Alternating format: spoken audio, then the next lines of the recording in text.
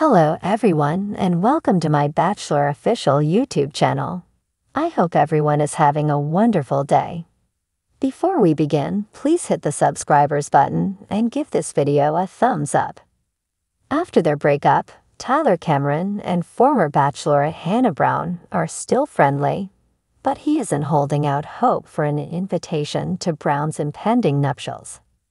Cameron, 31, said in an exclusive interview to Us Weekly on Saturday, June 8 at CMA Fest, "No, and I mean that with all due respect to her and her man, I'm not gonna get an invite. I hope not to receive an invitation. It ought to center on them. It shouldn't be about anyone else," he said. For two really unique people, it is a moment to stay, and their wedding will be incredible. I'm not required to be present. I would have to be there, supporting them from the sidelines, just like I did all those years ago in Jupiter, Florida. The 29-year-old Cameron and Brown first connected on season 15 of The Bachelorette, when he lost out to Jed Wyatt in the final. Soon after the show's premiere, 27-year-old Wyatt and Brown broke up.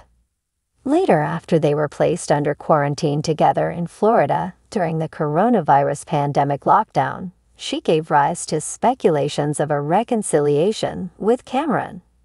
Following Cameron's quarantine crew farewell, Brown moved on with Adam Woolard.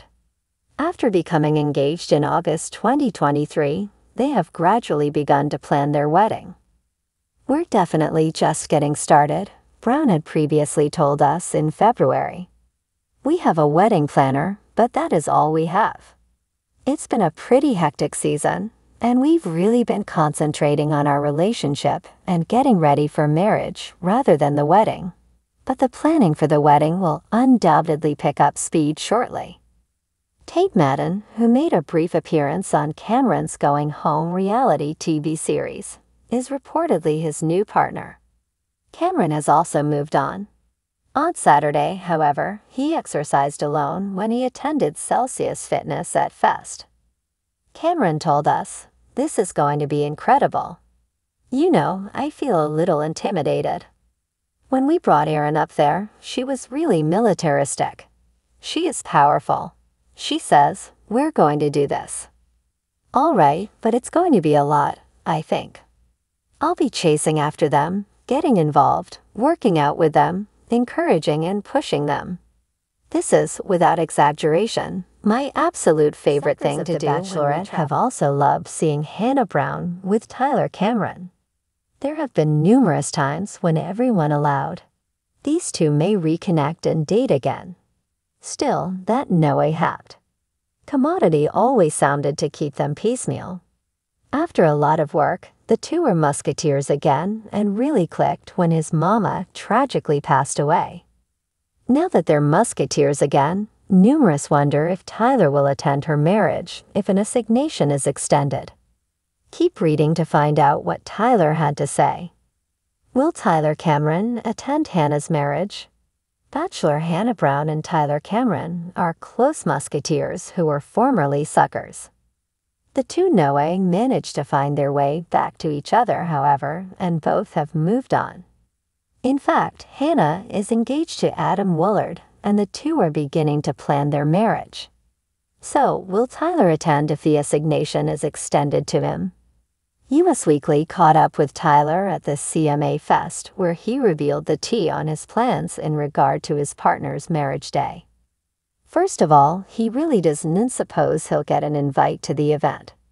He said, "No, and I mean that with all due respect to her and her man, I'm not gonna get an invite. I hope I didn't get an invite. It should be about them." Tyler went on to say, "It shouldn't be about anyone differently. It's a special day for two special people, and they are gonna have an amazing marriage. I didn't need to be there. I would need to be there, cheering him on from the sidelines like way back in Jupiter, Florida." Hannah Brown has not blabbed on when she and Adam are planning to tie the knot. Still, in a recent interview, she did say they're beginning to plan their big day.